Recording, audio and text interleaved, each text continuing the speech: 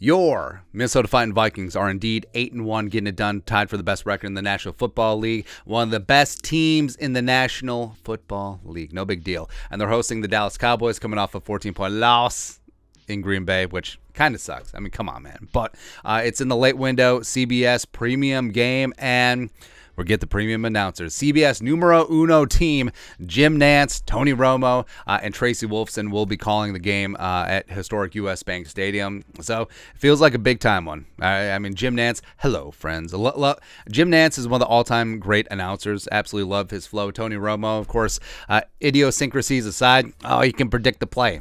It's almost like was an NFL quarterback, but anyways, I do think Romo is good. I think that he brings enthusiasm. I think that he's perfectly okay crapping on the Cowboys. And even though he's generally the AFC announcer, I mean, sometimes he gets an opportunity on Thanksgiving, but I mean, generally he calls a spade, and that's no big deal. Now, what's interesting is that, all right, so why are two NFC teams playing on CBS? Because generally what happens when there's interconference games is that the network follows the traveling team, hence why Vikings-Bills was at Fox, because Fox is with the NFC traveling team, Vikings and Bills were a Fox game. Or if the AFC team goes to an NFC team, and then all of a sudden it's going to be on CBS, generally.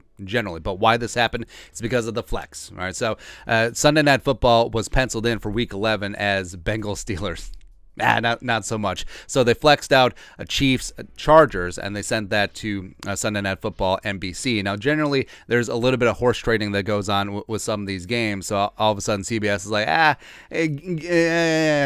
give us Vikings. Give us Vikings and the Cowboys. Of course, that's going to be a big-time seller and big-time ratings for them. And that's why the Vikings are getting the #1 team, because Chiefs-Chargers probably would have been the premier CBS game for them. AFC, they probably would have sent Nantz and Romo there. But now the Vikings get, hello, friends. And here comes the draw. It's going to be pretty good. And I know a lot of Vikings fans, like, we're almost suffering from success. This is full-on DJ Khaled, where it's like, the Vikings never do well in primetime. Kirk Cousins in a noon game should be a Hall of Famer, all that stuff. But, I mean, this is the first step. Kirk Cousins is 500 on Sunday Night Football, by the way. It's Monday Night Football where he's had issues, but also he's 2-3 in his last 3 Monday night games, but whatever, man.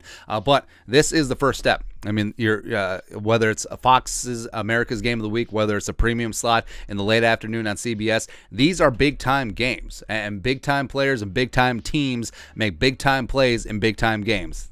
A lot of big-time. Ooh, big-time, baby. And, hey, I mean, it's nice hiding from the media. It's nice hiding playing noon games on Sunday all the time. But if the Vikings want to take that next step and move from being a good team to one of the elite teams in the National Football League, they got to get used to this. They got to get used to playing in the premium late afternoon slot. They got to get used to playing on Monday Night Football, Sunday Night Football, etc. Because, I mean, some of the Vikings games towards the end of the season could get flexed.